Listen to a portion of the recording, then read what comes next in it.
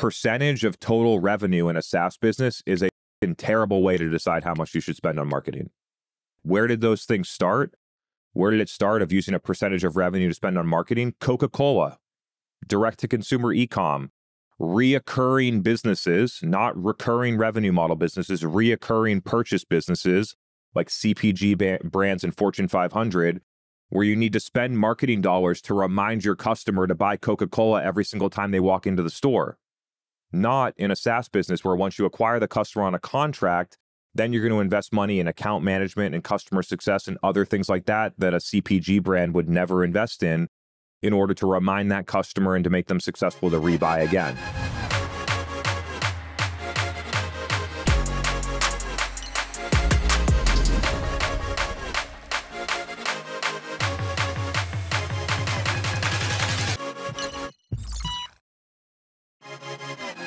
I'm just going to spend a lot of time talking about how the financial dynamics are changing inside of B2B SaaS and tech companies and how that impacts sales and marketing expenditures and generally the entire financial profile of a SaaS business that CFOs are trying to get to. But my guess is that most marketing execs, many sales leaders, most marketing individual contributors are not that privy to yet. I did an event with Dream Data this morning. We had more than 650 people live on a LinkedIn Live, and I got a lot of follow-up questions from that related to signals, so maybe we'll cover some of that, but obviously we're going to prioritize the topics and the questions from people that are here live first, so we'll do that. If we have some overflow, we definitely have enough questions queued up to give us the time here.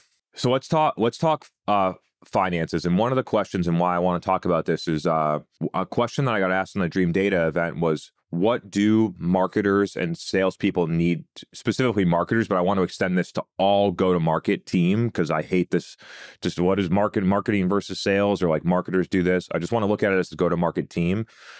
What do these people need to do to elevate and be viewed as a key critical component of the company and a key critical person that's going to weigh in on the executive team? And my answer was, you need to act like a C-level executive. You need to act like a business person first and a department leader or department contributor second. Most CMOs are a marketer. They don't, and the great CMOs are a business person first that happens to run the marketing department, but uses the business lens for every single thing they think through in their department. Same with a sales leader. Most sales leaders are salespeople first, not a business leader. You need to be a business leader first, and then be able to use your business understanding at the C-level thing to run your sales team. So let's talk about how the financial dynamics specifically of a B2B SaaS company and a B2B tech company are changing and how that impacts how you invest in sales and marketing. Do you have SDRs and salespeople and marketers and solutions consultants and onboarding managers and account managers and CSMs, or do we need to have less specialized roles? How much should we invest to expand and renew customers versus how much should we invest to acquire net new customers? And back in 2019, when a private SaaS company was getting valued at 20 to 150x revenue, if you can remember the day, there were companies that did 2 million ARR the year before and lost money, effectively worth $0 on a discounted cash flow model, that were raising money at a $200 million valuation, 100x revenue. No sense, and the investors that invested in those companies are all sitting with massive unrealized losses that are on the balance sheet that are eventually going to have to get played out. So what happens when before a SaaS company, I'm just going to pick numbers instead of ranges, but obviously there are like large ranges, but a SaaS company that before, like a public SaaS company before, was worth 25x revenue, feed forward revenue. Think about like a Salesforce or an Adobe or something like that. That now is worth 5x next 12 months revenue, which means that a company that used to be worth 100 billion market cap is now worth 20 billion market cap. The value of the company is 5x lower, driven by the valuation multiples on revenue.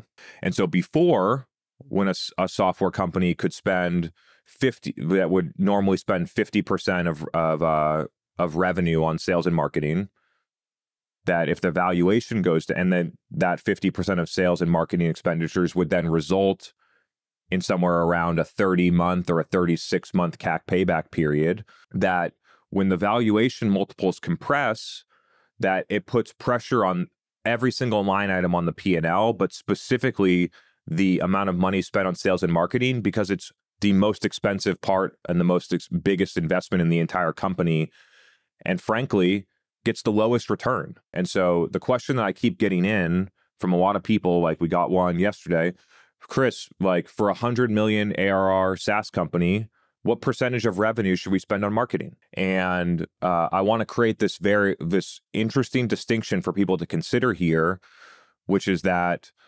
percentage of total revenue in a SaaS business is a fucking terrible way to decide how much you should spend on marketing. A terrible way. Where did those things start?